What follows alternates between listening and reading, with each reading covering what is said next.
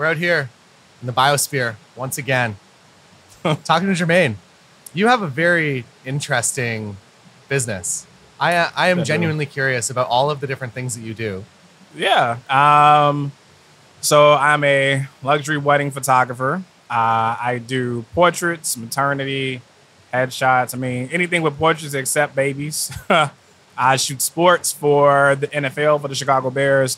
I do some work with the Kansas City Chiefs, New York Mets at times, and a lot of Big Ten football, sometimes basketball. I started out with WNBA, but then I have my nonprofit where it's called the Art of Confidence Project, where we help children of color all across the country with self-esteem, confidence, building up their character or whatnot. And it's amazing, man. I love all the genres because sometimes when you only do weddings, it can get to a point where you're like, all right, here we go. Like you get burnt out or it's the same old thing all the time and you kind of lose that joy and passion for it. So I love the fact that I can be in so many other genres to where I can miss weddings and be like, all right, I'm ready to go back. So, yeah. That's very, very cool. I think that a lot of us are told early on that we have to like specialize in like one specific thing. That was the worst advice I ever got. It was the worst advice I ever got. Somebody was like, hey, if you're going to do weddings, do weddings. If you're going to do portraits, do portraits. Master that. Stick with it. That's your niche.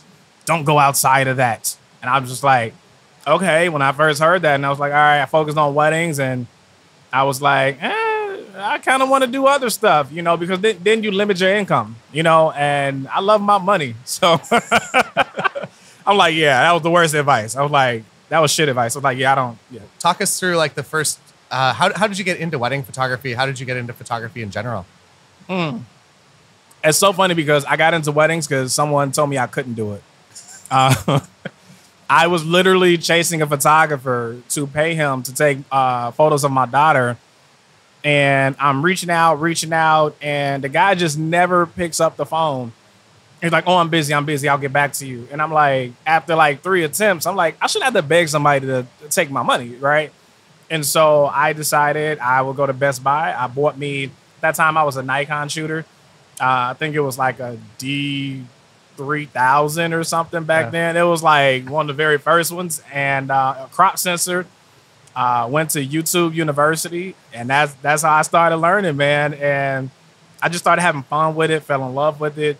And when I saw some of the results I got with my daughter, I was like, oh yeah, I love this. And falling in love with my child and then photography and the photos I was capturing, I was like, you know, which one would be more profitable, you know? And a lot of people saying weddings, you know. So in my mind, I was like, all right, I'm gonna go to where it's most profitable.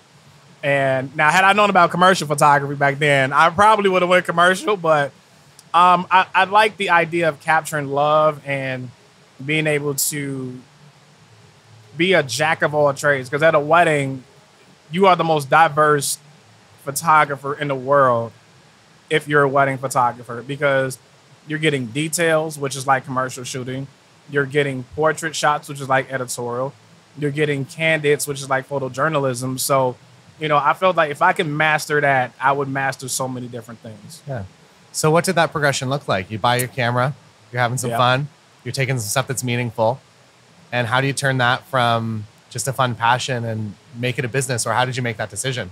It started with when I started doing like little small events in my community.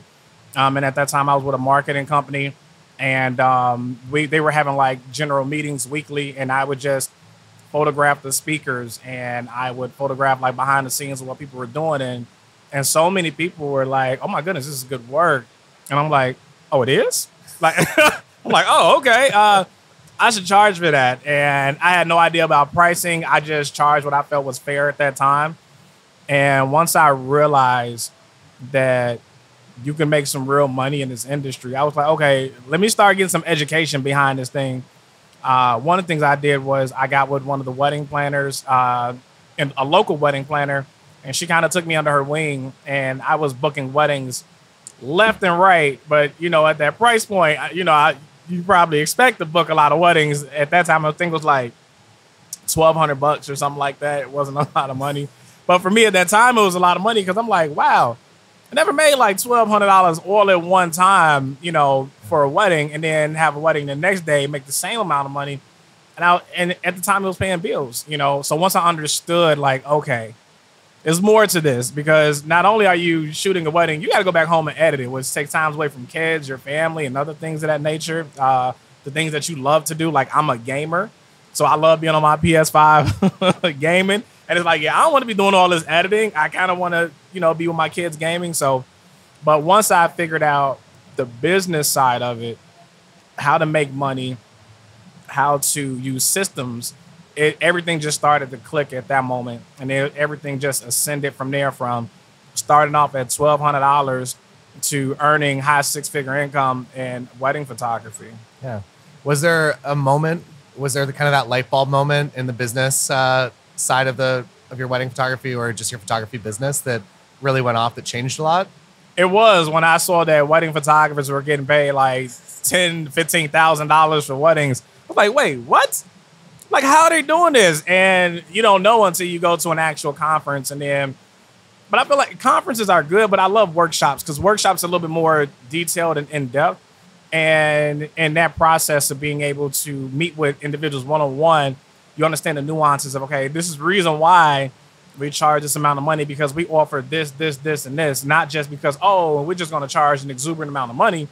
It just makes sense, because of the gear that they're having, the post-production that's required with that, the experience that they give with that. So all of these things combined, it's like, oh, okay, I get it. So you're providing something that other people usually aren't, to justify the reason why they get the money they do. So I was like, oh, let me step my experience game up and offer that to my clients. And first you have to have a mindset shift.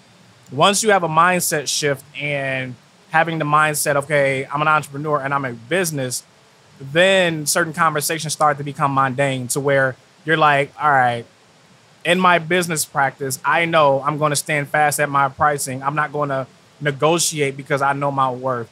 Or I understand that not only do I have to pay myself, but I have a team that I need to pay. So I need to put my price set here, then educate my customers and my clients and let them know the experience you're getting is you're getting someone that's well-rounded, but then has an entire team. So our margin of error for a day is going to be slim to none. So you're safe assured to know you're hiring a professional.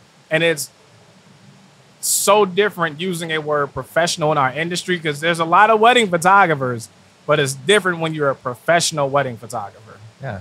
What is the early stages when you're shooting those $1,200 weddings?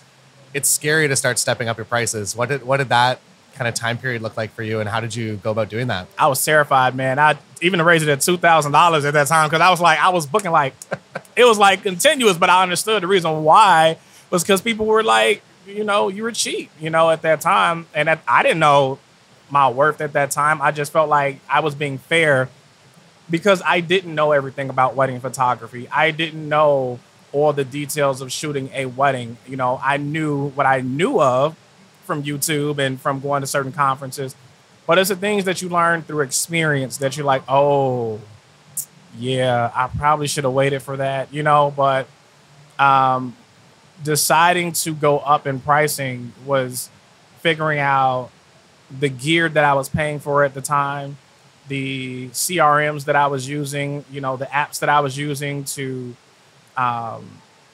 get our clients through funnels, or even having a second shooter, making sure that they're paid adequately. Even the subscriptions that you use, your Photoshops, your Lightrooms, that package, along with, because we were offering video, the Adobe Premiere, like all. So when you start adding all of this stuff on, and you're only charging $1,200 for a wedding, it's like, wait, I'm left with almost nothing. So It's like, all right, let me go ahead and adjust accordingly. And then is when you go into classes, because a lot of people like to go into photography with these classes of, oh, let me see how you pose. How do you do lighting? How do you do light and area? How do you get these vibrant colors? But most people don't want to go to the business side. And then once you start understanding pricing systems and key things, it's like your mind just expands and you realize the possibilities of what your business can become. Yeah. I think that's really cool. I think that I wouldn't say it's polarizing, but people either come into the industry as an artist and they want to retain that artistic integrity, or they come into it from more of a business mindset. And it's so hard to kind of bridge between the two. I know that, I don't know if this resonates with you at all, but I feel like I have, because I am so deep into the business side, that I have lost a little bit of the artistry. And that's a weird thing that I have to deal with. And it's like I have to actively put more of my time and effort into making sure that I'm spending time developing those skills. Yeah. And that's been something that I don't know, because I came into it from a more of an artist side. Right. Were there any books or courses that you took specifically that were kind of key things for your business in terms of learning what you learned? Okay. So I promise I am not doing this for him, but there was there was a tutorial that you had on how to shoot weddings, photography, and video. Yeah.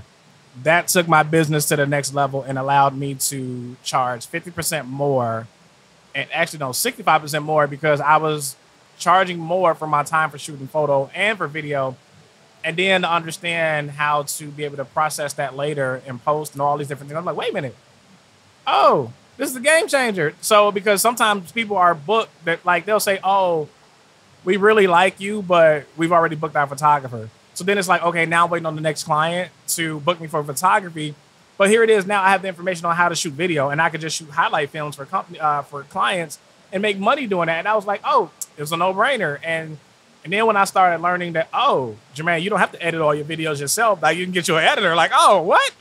So then it's like, okay, now I can charge more and I can do that. So I would say that video was absolutely instrumental in my career that really broke barriers for me, because it allowed me to expand as a creator and not just be Jermaine Horton Photography, but one of the reasons why I changed my name to Jermaine Horton Studios, because now we're a complete organization and a complete creative studio versus just being able to do photography. So it was absolutely that. And Jerry Giannis's class, it was like probably 30 people in this class in Santa Monica, California. And I had to pay for my airfare to get there. I paid for my hotel, and understand, Santa Monica, California is not cheap at all whatsoever. It is higher than giraffe coochie. Like, that thing is expensive. So, and then you still had to pay for the fee for Jerry for his class, but it was so worth the investment because I learned how to pose. I learned how to use natural light. I learned how to use strobes. I learned how to use natural reflections. And these are things that I was like, and sometimes it's the smallest things, like, you know, putting a person next to a window here, and you're like, okay, let me see how I can get these reflections. Like, the little small nuances that will separate you from the next person. Those are the things that I learned in those workshops that I went to. Yeah, that's amazing. So Jerry was a key to unlocking some potential. Were there any other people, or who do you look up to now? Man, I love the expression when they say your idols become your rivals. And I believe in it in a good way. Like, when I first got into the industry, it was Jerry Giannis, who I looked up to. It was people like Joshua Dwayne, Stan Lowe, who's a good friend of mine, Kareem from Ream Photography. It was, at that time, I forgot their names. It was a husband and wife team, Amy and something Demos or something like that. Yeah. Can't remember the names. I don't even think they're around anymore. But then it was like, all right, once I got to the level where I am today, now it became where Jerry invites me over to his home to stay over when I'm in Vegas, you know, to where we have a great relationship. And even now, I'll still go to one of his classes. It's never a thing of, even at the level that I'm at, that I know everything. You know, I will still go to the people that I looked up to. I will go to their class. I will pay $1,200 or $1,500 because I may know everything that they're talking about, but it may be one thing that they say that's like, oh, and you get that aha moment that takes your business from making. And I'll never forget, I went to a conference and I was like, I know all of this stuff, but I'm sure I'm gonna get something from it. And sure enough, it was one tad bit that took us from, you know, mid six figures to really high six figures, just adjusting one or two things. And I think the education part for some people, they just feel like, oh, these conferences are people for just to get together. But at every conference I've been to, I've created a relationship with somebody that took my business or opportunities to the next level that I never thought was imaginable. So, and I would say at WPPI, that is where my dream job opened up and came out and happened. So, what was that dream job? The Chicago Bears, man. Like, I've been trying to find, there's a photographer for the 49ers named Terrell Lloyd, and we always talk, but he's always busy. And so the average person would be like, man, Terrell's just blowing me off. But the man was so busy because he's shooting. Like, when you think of sports, you're like, oh, okay, it's just during the season. No, during the off season, they still got production stuff that they have to get ready for the season, charitable stuff through the season, the draft. Like, it's so much. And I was just being patient. And being patient was like 3 years. And because COVID had hit, because he was like, hey, I'm going to bring you to one of the games, and I'm going to let you do like a preseason or something like that. They're going to be playing the Bears. I can get you in. And I'm like, yes, COVID hits. I'm like, shit. Like, are you serious right now? Like, I'm like, my dream just keeps getting deferred. And so we were at WPPI, and I finally see Terrell for the second time. And we're just talking, having a conversation. We're all in the lobby, not even in the class, in the lobby. We see the Rams. At that time, they had just won a Super Bowl. The Rams photographers come in, two of them. They're showing off Super Bowl rings. I'm like, wait, the fuck? Y'all get Super Bowl rings? What? Okay, bet. Say less. So you mean I don't have to get injured and I get a ring? All right, I got to figure this thing out. And so then we had one of the Oakland Raiders photographers walk up.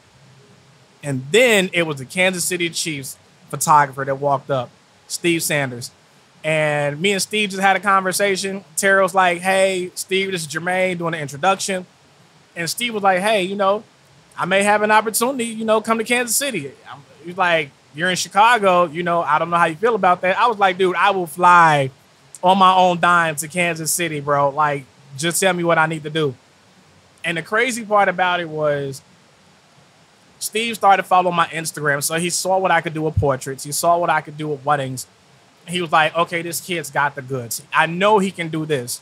So his first gig to me was to come all the way out to Kansas City to shoot every last Kansas City Chiefs player for the promo of the season. And like each photographer had like their own set. It was like 3 or 4 sets. I'm on the jail set, this creative jail set. And here it is. I get to pose like Travis Kelce, Patrick Mahomes, some of the players that I covered in college that I saw that was like, damn, dude, I wish you that came to the Bears, bro.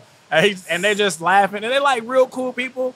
But that experience, and then to see it on Kansas City social media channels, to see it in their stadiums, and to see it on trading cards, and like, I'm like, my work, like, you know, that meant everything to me. And then he got me into the preseason game for the Bears. And the funny part about that was he had an apprenticeship, and one of his interns, or the person that was in his program, his seasonal photographer, was the Bears photographer, who's their actual main photographer. So he knew who he was and was like, hey, I'm going to get you in contact with this individual. He did that. Me and him talked, and he was like, if there's an opportunity. And I knew it was real because after that, the Bears asked for my background check. And I started doing that, filling it out. They was like, hey, if we do get you in, fill out the payment slip and all this other good stuff. I'm like, all right, this is progress. And then Steve has me shoot the preseason game. Went really good. And in wedding photography, well, at least I thought, right? In wedding photography, I was taught be intentional with when you're shooting. In sports photography, it's different. You need to be intentional, but, you know, I hate, even my second shooters, they overshoot. I'd be like, because I got to call through that shit, right? And I'm just like, so I always shoot intentional weddings. So for sports, it's like, you got to hold down the shutter and go all the way through. So at first I was like, click, click, click. I got that moment. Click, click, click. Like not shooting all the way through sometimes. And Steve was like, bro, you should have way more photos than this. I was like, really? I was like, oh, I just thought I was being intentional. He's like, no, I need you to do more. And I was like, all right. And I appreciated his critique and what he told me. And I thought I bummed it. I thought I lost it. I was like, shit, like that was my opportunity. But I was like, all right, I got to shoot my Bears versus the Chiefs in the preseason. I got it done. Got a call from the Chicago Bears, and the head photographer was like, hey, we'd love you to shoot our home games. And not only did I shoot home games, but I even went and did one of the away games at the Dallas Cowboys Stadium, which was incredible. So, again, every conference that I went to, something magical happened. I either became an ambassador for a company, being a Sony artisan, being a Westcott Top Pro, a Stella ambassador, what else? Fundy Design, SLR Lounge, Spider Holster, like all of these different companies and even more. And it was just like, because every conference I went to, I just had conversations. I was networking and I got to meet new people and build these relationships. And people just always look up, like, every time I see you at a new conference, you're the new ambassador for something. I'm like, look, I just build relationships, and it happens organically. And that's what I don't miss them. I do not miss conferences. Yeah. I don't miss them.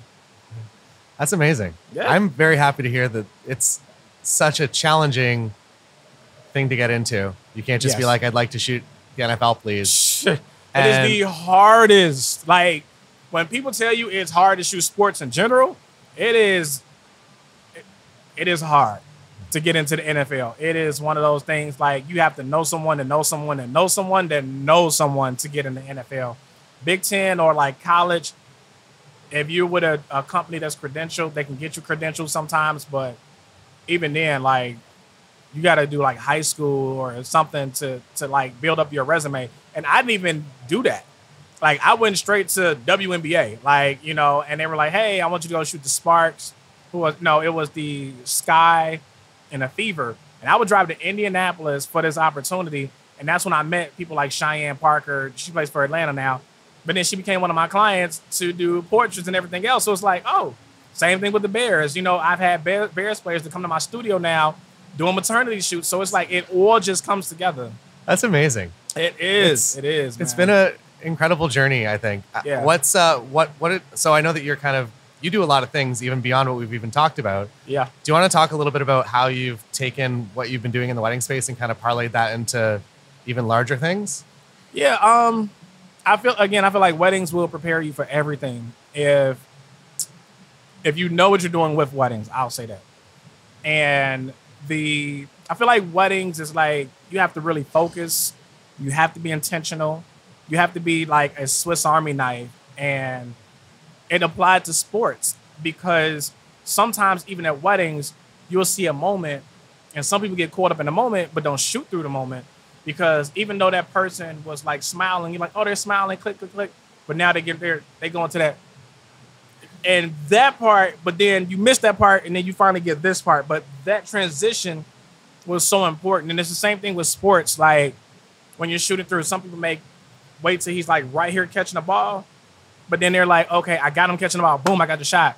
But if you keep following through, you will see the catch with the ball, and then he'll do something like this and turn his head and give you this eye contact. And then the celebration afterwards, like, oh, I got the catch. But then they do something at the end when they like, first down, and you're like, oh, shit, like, oh, I didn't know he was going to do that, And those are just things that you just learn through the process. But having my studio has been amazing. That opened it up. The income from my wedding photography helped me open the doors for my studio, to where I didn't have to ask other photographers, hey, can I use your studio? I have my own. And I feel like when you do good things come back to you. And I was able to get this amazing studio that's like 4,500 square feet for like a reasonable price, for like $2,000, along with utilities included. Damn. That has 25, 30-foot ceilings, that has windows. It's like 20 feet. Like, it's insane, man. And it wasn't nothing but the grace of God for me to find that somebody offered it to me. And they did a lot of the work out of their own pockets, and mine was kind of minimum. And it all comes from just trusting the process, but being intentional with your process. Each year laying out goals. All right, what are we doing this year? Like, I just turned 40 in May. Last May. I'll be 41 this year.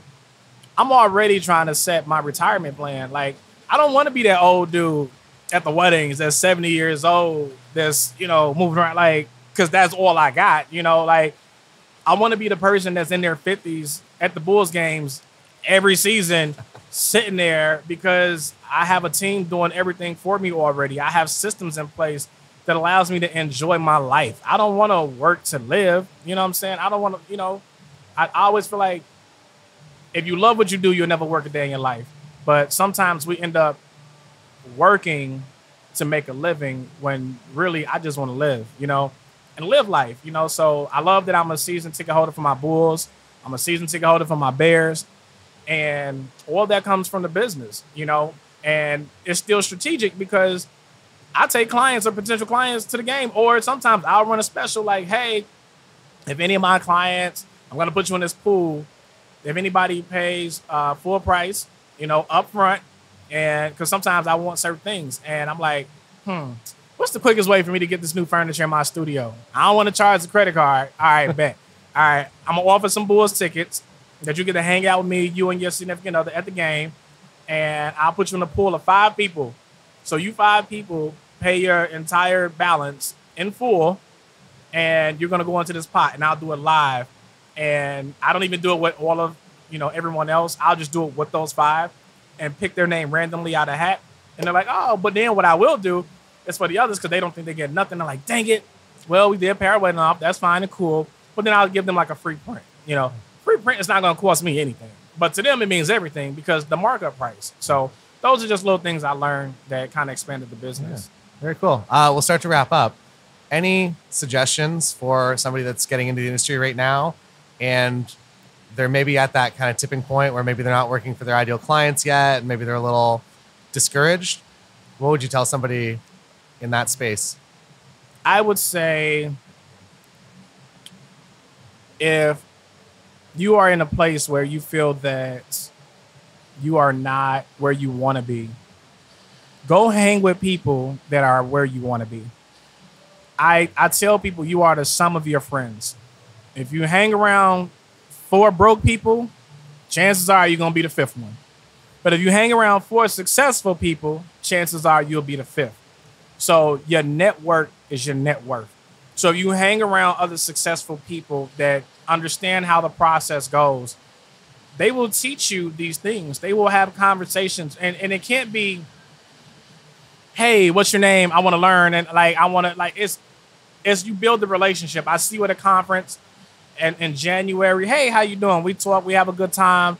I see you at WPPI or another conference a few months later. Hey, I remember you, yada, yada, yada. You actually come to somebody's workshop or class and invest into yourself by supporting them.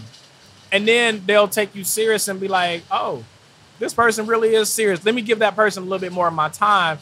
And then they'll mentor you. So I have a mentee, Daryl Wilkerson. Like he came to one of my workshops. He's now my second shooter, my associate shooter, and he's my go-to. So when I had the Bears ask, say, hey, we may need another person for a game. He's always wanted to shoot sports. I'm like, yo, the opportunity is yours. So you just never know. And I give him weddings that I can't even take, And so it's like, if you just hang around the right people, they'll get you to where you want to go. But the issue is God can't steer a parked car. You still got to put that thing in drive and you got to move forward. Because some people, they just in neutral, just expecting things to happen. Like, okay, it's supposed to happen. It should happen. But you got to go out there and make it happen. But show up to conferences, show up to workshops. Don't be afraid to invest in money. I hear people say, well, I can't make it to that conference because I don't got the money. That's the reason why you need to be at a conference, is because you don't got the money. Because if your business doesn't allow you to spend an extra $300-400 to get into a convention, then it's like, all right, what are we doing? Then something's not working here. You can room with a roommate, put 4 people to a room, and you split it. Like, you're not here. I mean, you can hang out and have a good time, but the important thing is to get the information so that you can be in a place to where $300, $400, $500 is not an issue for you anymore.